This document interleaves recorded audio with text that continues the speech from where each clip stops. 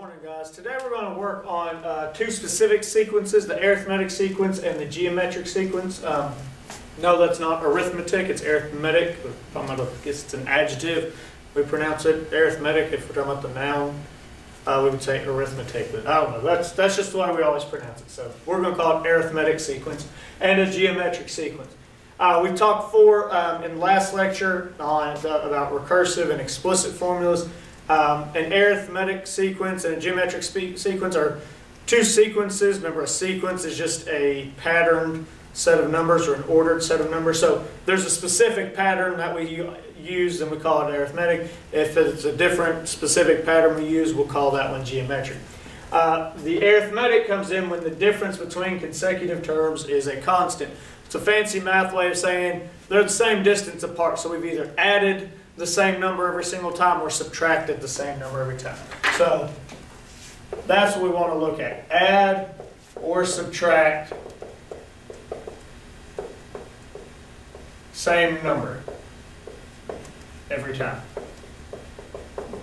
That's the indicator that we have an arithmetic, that we have an arithmetic sequence. We're adding or subtracting the same number every time. And that number, that constant distance, is called the common difference.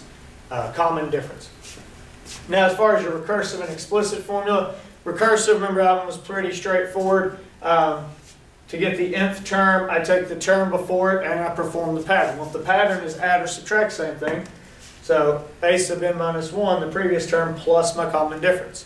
And if my pattern is subtracting, it's plus a negative number there. Remember, we don't like subtracting and dividing in math. We want to either add the opposite or multiply by reciprocal. And then we always state what the first term is. And remember, this is just a way to describe the pattern, tell us where we started. So start here, perform this pattern again and again and again. So recursive formula. If you need a refresher on that, go back and look at the recursive and explicit formula lecture. Now, the explicit formula, remember, we relate each individual term to its position within the sequence. What's the third number doing? What's the fifth number? What's the 10th number? What's the 13th number? So instead of relating every number to the one right before it, as we did with recursive, we're going to relate it just to where it happens to fall in the list. So I can plug in that specific position and the formula will generate the term in that position. So to get the nth term for an arithmetic sequence, it's a specific formula. It's going to be this formula every time. I'm going to take the first term plus the common difference times n minus 1. First term plus common difference times n minus 1. And we'll look in class about where this formula happens to come from. But that's the explicit formula every single time for if the pattern is adding or subtracting the same number every time. Same one, this is the recursive formula every single time if we have an arithmetic. So we don't have to look and kind of guess and play around to figure these out. We see arithmetic, we see that add or subtract every single time. We know this is exactly what the recursive is going to look like. This is exactly what the explicit formula is going to look like. Okay, give me a second. I'll get some examples up here where we can write the recursive and explicit formulas for a couple of arithmetic sequences. So here I have a couple of examples up of arithmetic sequences. Let's write the explicit and recursive formula for each of these. So first thing we want to do is identify that common difference. Let's verify that it's arithmetic. What's the pattern? Well, if we look at it, we can see we're adding 6 each time. So since we've added 6 each time, we have a arithmetic sequence. We're adding the same number every time. So let's start with our recursive formula. Recursive formula says to write a sub n equals a sub n minus 1. We relate it back to the previous term, and we just state what the pattern is. What was the pattern? The pattern was plus 6. So to get this number, I take the one right before it and add 6. There's a little subscript right here. And then I need to know where to start. So our starting point was at the number 4. So the first term was a 4, and then add 6 each time. Explicit formula, remember, was a sub n equals a sub 1 plus d times n minus 1. First term plus the pattern times n minus 1. So to get the nth term, and it's always going to stay a sub n because we don't know what that happens to be. To get the nth term, I'm going to take the first term, which is 4, plus my pattern, which is 6, and just multiply that by n minus 1, position minus 1. So distribute, combine like terms, so a sub n equals, what's that, plus 6n minus 6. So we get 6n minus 2. So there's my recursive formula, there's my explicit formula. And the way explicit formula set works is, if I ask for, say, a sub 3, if I want to know the third term is a sub 3, so I would just go 6 times 3 minus 2. Well, that's 18 minus 2, which is 16. 1, 2, third term was 16. If I wanted the 10th term, the a sub 10, then I would do 6 times 10 minus 2. 60 minus 2 is 58. So this notation right here, a sub 3 means third term. So if I saw something like a sub 12, that tells me I'm looking for the 12th term. So I would plug a 12 in. So there's the recursive formula for this sequence. There's the explicit formula. You have another sequence right here. Pause the lecture for a couple seconds or a couple moments. Work this out and let's see how you guys do on writing the explicit and recursive formulas for that arithmetic sequence.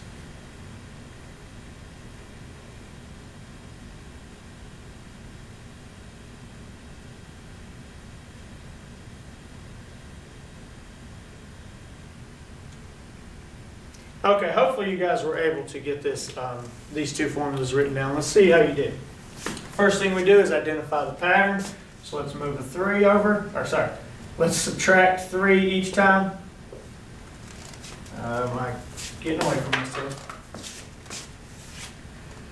Okay. 48 to 45 is subtract 3. To 42 is subtract 3. To 39 is subtract 3. So the pattern is subtract 3. The common difference, the D, is going to be subtract 3.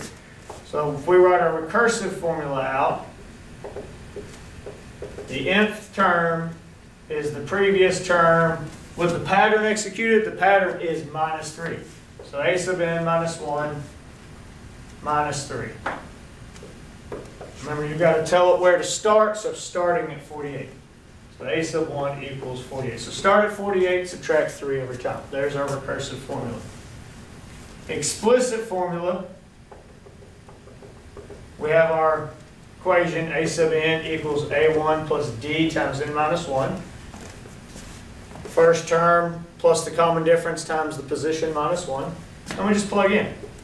A sub n equals first term, 48, plus our pattern, which is subtract 3, times n minus 1, and distribute combine like ours. Now, I know y'all wouldn't do this, but sometimes when you get in a hurry, your mind just starts trying to cram stuff together. Don't do 48 minus 3 right here.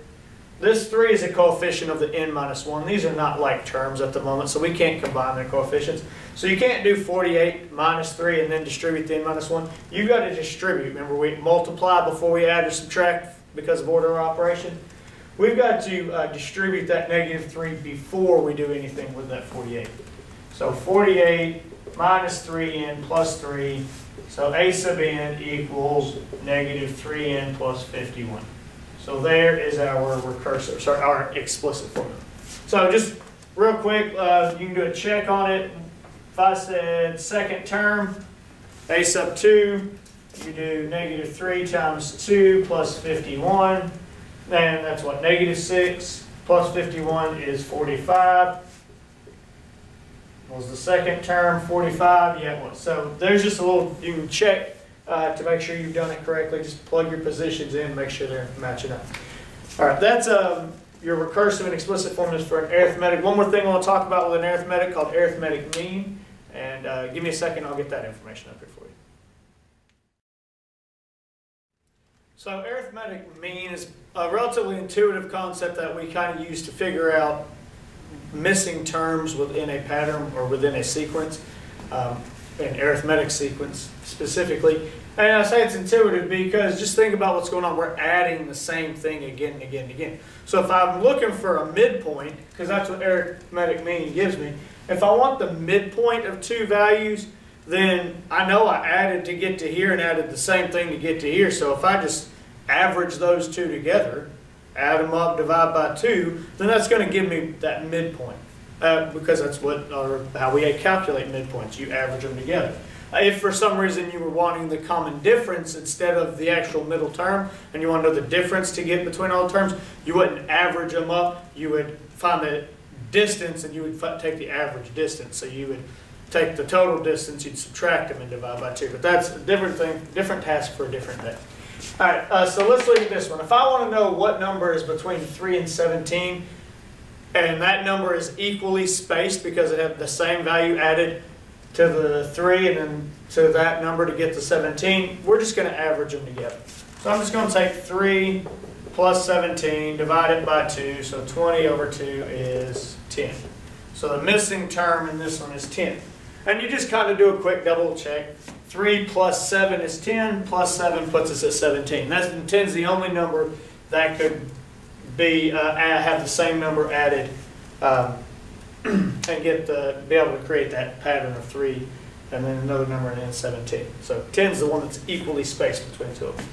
Well, on number 2 right here, what do you think we would do in a case where we're missing 3 terms?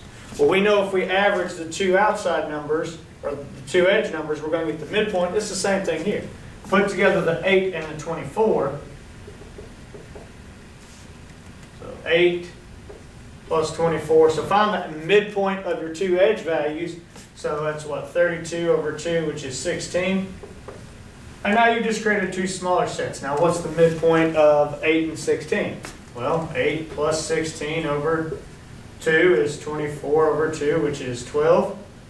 And now you really shouldn't even have to do the math because you should see the pattern. It's add 4, add 4, add 4 would put us at 20, add 4 puts us at 24. But if you really want to, 16 plus 24 over 2, so 40 over 2 is 20. So we're really just trying to get enough values to figure out what the pattern is, what our common difference is, and we can execute that on that. All right, that's arithmetic mean, good for finding missing values within an arithmetic sequence. And that's all really it for arithmetic sequences. Give me a second, I'll get the information about geometric sequences up here, and we'll get started talking about that. So here we have our information about a geometric sequence. Geometric sequence is different from an arithmetic sequence in that there's not a common difference or constant difference or distance between them. It's the ratio between consecutive terms that's constant. And we'll call that the common ratio. That's a fancy math way of saying we're multiplying by the same number every time. Ratio meaning the rate of change, so we're multiplying by the same value every time. Even if it's a division problem, say we were cutting every number by a third, dividing every number by 3, we would think of it as multiplying every number by a third. So we need to get in our mind that division is multiplying by the reciprocal. So our recursive formula again just says to get any term, we take the previous term and execute the pattern. So the pattern for a geometric is multiplying by the common ratio, multiplying by r every time. And then A1 is your first term. Explicit formula, again, we don't have to do all this kind of guessing and playing around with the numbers. We have a formula that works every time for geometrics. And it says to get the nth term, we do the first term times the common ratio to the n minus 1. So where n is your position. So if I wanted the 5th term, I'd plug in a 5 right there and it'd spit out what the 5th term of that specific sequence happens to be. So there's the explicit formula, which should look very, very familiar. And again, we'll look at in class where that comes from. But that's our exponential model. Exponential model is where we multiply by the same thing from one piece of the range to the next piece. So we multiply by the same thing again and again and again. Well, an exponential model is really the explicit for a geometric. A geometric sequence is an exponential function. Okay, so give me a second. I'll get some examples up here so we can write explicit and recursive formulas for a geometric sequence. So here I have a couple of examples. I have 2 geometric sequences up here. Let's write the explicit and recursive formula for each one. So first let's confirm that it is geometric. Let's see, are we multiplying by the same thing every time? So to get from 1 to 2, times 2. 2 to 4 times 2, 4 to 8 times 2. So the pattern is multiply by the same value every time. That's times 2. So that times 2 would be our common ratio. And we're going to use that in our explicit formula first. Nope, recursive formula first.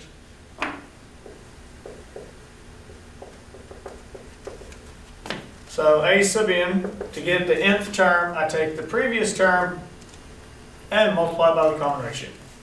And we started at 1. So the first term was 1. So start at 1, multiply every number by 2. Recursive formula. Explicit formula.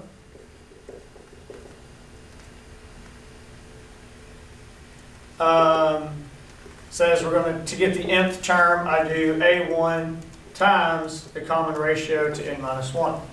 So in this specific problem, a1 is 1, common ratio is times 2 raised to the n minus 1. That's it. That's your explicit formula. Remember how explicit formula works? If I wanted the third term, I'd plug in a 3. So 2 to the 3 minus 1 is 2 to the 2 squared. 2 squared is 4. Hey, if I wanted the fifth term, 5 minus 1 is 4. 2 to the 4th is 16. So the fifth term would be 16. So that's how we use explicit formula. Let's look at this one right here. First thing we do is confirm that it is geometric, so we're multiplying by the same thing. Well, these numbers are getting smaller. Okay, so a good indicator that the numbers are getting smaller is that it's not going to be a multiplication problem anymore, it's a division problem, right? So it can still be geometric if the numbers are getting smaller. It just can't be multiplying by a number bigger than 1. We've got a compression going on. We're getting the numbers smaller and smaller and smaller. So what would we be multiplying by? It'd have to be some number less than 1. So what were we dividing by realistically?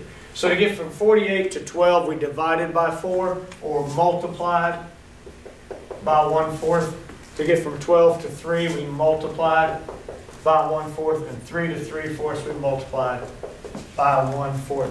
Another good little hint that you're dealing with a geometric is if the signs alternate, positive and negative, because then the only way that can happen is if you're multiplying by a negative number. So some little things you can look out for to help you with determine if it's geometric or arithmetic, and distinguish between them. So we know that our common ratio is now 1/4. So let's set up our two formulas. Recursive says to get the nth term, we do the previous term times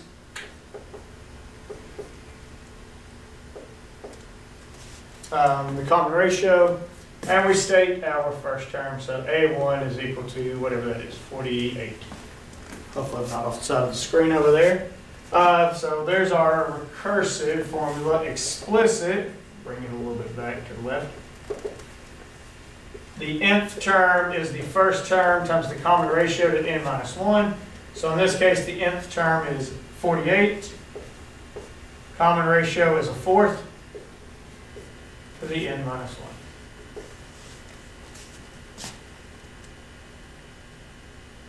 1. Okay, so there's the explicit formula and the recursive formula for that specific geometric sequence. Just like before, we'll talk about geometric mean. So give me a second and I'll get the information for that up here. Very similar to arithmetic mean is geometric mean, where we're using it to find the midpoint of 2 points in a geometric sequence, but instead of averaging them together, adding them up and dividing by 2 like we do with a arithmetic, we're going to do kind of the geometric equivalent of that, and that's multiplying and then taking the square root. Because think about what we're doing. If we are getting the midpoint, that means we executed this same multiplication problem twice. Well, if I multiply by something twice, I've squared it. So if I put them both together, I can get to what that squared value was. So when we multiply them and take their square root, it'll give us that midpoint in there. So we're going to use that idea of multiplying the two values and square rooting them to get the midpoint to find the missing terms in each of these sequences. So on the first one here, if I want this midpoint here, It's the square root of the product. Square root of 80 times 20 gives me square root of 1600, which is 40. And then just kind of do a quick check. 80 times a half is 40, times a half is 20. It works out. 40 is the only number we could possibly put there that's equally spaced between 80 and 20. Sorry, yes. From a multiplication standpoint. Well, if we look at this one right here, again, just like we looked at with the arithmetics, I want to put them together. When I put them together, I get the midpoint, and then I'll use that midpoint to get the other pieces. So, put together the 3 and 48. 3 times 48, 3, 4 is 120, 144. Square root of 144 is 12. And then we're going to use that 12 right here. So 3 times 12 is 36, so that's 6. So it's plus or minus 6. And then, again, we can execute the geometric mean if we want to. 12 times 48 is 576, I believe. Right? 480 plus 96, yeah. 576, which the square root of that is plus or minus 24. Or we could have just said 3 to 6 is multiplied by 2, so times 2, times 2, times 2, times 2. So we could get it by, once we figure out the first few, just executing the pattern to get the last one, or we can do the geometric mean again. Now, why does it have square plus or minuses on there? Well, it's because we took the square root of a number, right? That didn't originally have a square root on it. Why does the 12 not have a plus or minus on it? Any ideas? Ponder on it for a second. Why can these two be positive or negative and this one only be positive?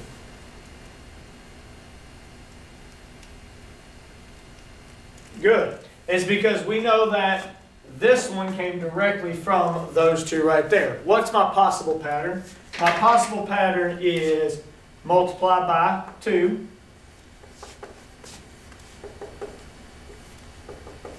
Three times 2 is positive 6. Times 2 is positive 12. Times 2 is positive 24. Times 2 is positive 48. Or my pattern could be times negative 2. 3 times negative 2 is negative 6. Negative 6 times negative 2 would put us back to positive 12.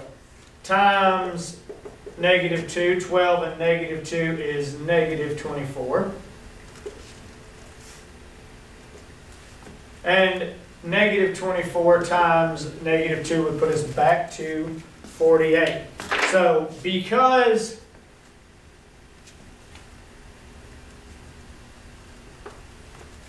we can alternate signs when we're multiplying by a negative sign, in geometrics, every other term has to have the same sign, but consecutive terms can be opposite or they can be the same. So we get this plus or minus thing that we need to look for on consecutive terms, while every other term, say these had both been negative, then that one would have had to have been a negative right there. All right, that's it for arithmetic and geometric sequences. I know I threw a lot of stuff at you. We have the arithmetic mean, geometric mean, we have the recursive and explicit formulas for both of them. So make sure you've got them written down, took really good notes so you can reference those regularly. And we'll work some problems and go over some things in class. Again, I'll go over with where those formulas actually come from when we get into class. And I will see you in class tomorrow, guys.